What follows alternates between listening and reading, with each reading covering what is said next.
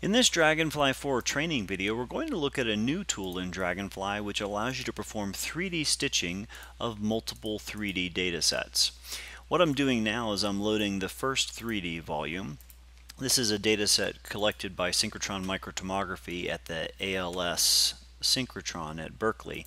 The data were shared by Ali Badran from the University of Colorado. The data were collected as a 3D mosaic or 3D array of multiple tiles, and the first tile is indexed 0, 0. The second tile we'll load in is tile 0, 1. So we'll pull the second data set in, and we'll call this one 0, 1, and we'll tell it to finish. Now, the data sets should be offset if you have the proper origin. However, these data sets don't have an origin, so we'll have to manually move them to be in the right position. Now, if I turn it on, you'll see that one is right on top of the other. Now, this first data set should be in the 0, 0 position, and the 0, 1 should be offset in the plus direction on, in this convention, it was called the y-axis. In Dragonfly, it's actually going to be the z-axis. If I go into the probe tool, I can see when I click in the position here that this has position 5 microns in this z-axis, and I scroll down, this has position 230 microns. So if I know this is supposed to be farther in that axis, I can just drag it in that direction. So I'm going to select this image, and I'm going to select move, and now I'm just going to drag it down. So if they were supposed to be butted up against each other, they would be right here. Now in this case, the user tells me that he expects this image to be offset by about 50 slices. So it should have an overlap somewhere of about 50 slices. So we'll just leave it right there for now. In order to make the visualization help us align, at least do the coarse alignment, I'm going to change the color of the images. I'm going to take the first image and I'm going to make it cyan. I'm going to take the second image and I'm going to make it appear yellow. I'm also going to put in some transparency. And now when I'm trying to position these, if I'm looking at the different cross sections, it might be easier to position.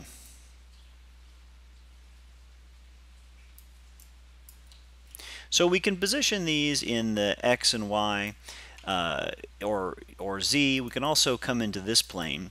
If I move my crosshairs down so that there's overlap, then it might be easier to position these to get it about right. And now I'll come over here and I'll get it looks about right there. And we can see here we have not bad alignment. And we'll do one final round in here. It doesn't have to be too precise because right now we're just doing a manual coarse alignment. We'll ask the software to do a fine alignment. Now the next step is to perform that fine alignment, and rather than asking the software to optimize the fit between 1 and 2 and evaluate the entire image, we can tell it to evaluate just this area here, and we can restrict that area just by using a visual shape like a box. So I'll create a box and I'll position it right here. And what we're effectively doing is telling Dragonfly, when you're evaluating this alignment for fine registration using the automatic registration methods, just evaluate in this area of our world coordinates. Now I'll click on the 0, 0 image and I'll ask for dataset registration. We will leave the 0, 0 tile fixed and we'll allow the 0, 1 dataset to be mobile. We will tell it to use a mask, and we'll use box 4 as the mask. And we'll tell it to provide translation only. There should be no scale difference and there should be no rotation based on how this experiment was collected. We can choose which registration function to use and which interpolation method on the evaluation, and we'll just use the sum of squared differences. I'll click apply, and it will move tile 1 with respect to tile 0 and try and get that fine optimization. So depending on how big your channels are and how big your mask is, this can take a few minutes on larger images.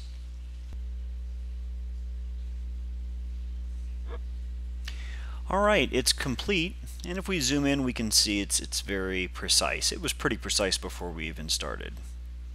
So we have good registration. I'll close this. Now we can hide the box. What we'd like to do now is perform the stitching on the data. I'll right click on one of the channels and I'll ask for the Merge Datasets tool. This allows us to choose which datasets we're going to merge. I'll drag in the tile 1. And now that I have 2 tiles in here, I'm going to tell it to reset the box. Now this is giving us the box over which the merging will happen. So you could say I only want to merge a subset of the total volume, or you could actually make the final channel larger if you needed to for some reason. If you do leave it open where there are gaps along the sides, then Dragonfly has to have some instruction as to what value to put in here. So when you see this dialog and you see a blank for out of bounds value, it tells Dragonfly what to put in the empty space. When you have only one image channel, Dragonfly knows what to put there, so it knows what values to put here and what values to put here. When there's overlap, Dragonfly then invokes the blending function. So you can choose the mean of the overlapping channels, the maximum or the minimum. You can also choose no blending, in which case it will just take the value from one of the overlapping channels, and it takes it from whichever one is listed first in this list. The final function is weighted, which allows you to perform weighting. So the image pixels will be weighted based on how close they are to the origin of the contributing image. When the interpolation is done, you can tell it to do nearest interpolation, in which case it will not do any resampling, or you can choose a more precise interpolation like tricubic. The resolution of the corresponding data set, if you choose most precise, it will use the smallest pixel size from all listed channels. You could also specify a voxel size if you like, or you could specify matrix dimensions. So it's taking this entire red box and then it's saying, okay, I'll make that 1100 pixels long in X and 10,072 pixels in Y and then 678 in Z. So you have as much control over here as you could possibly ask for.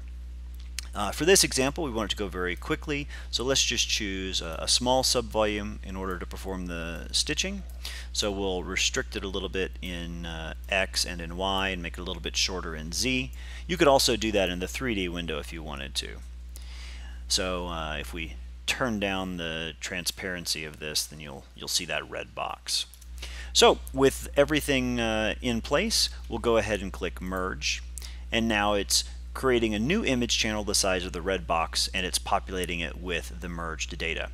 So if we turn off the source channels and turn on the merged data, then we see the result of the merge. And so it looks pretty good. This is actually a fracture in the sample that has nothing to do with the merged data. If you want to look and see where the contributing data were, you can see that's where data tile 0 ended, and here's where tile 1 ended. So it's very difficult to see a seam because we did use the blending function. And so that's everything you need to know about stitching together 3D channels in Dragonfly using the Merged Datasets feature.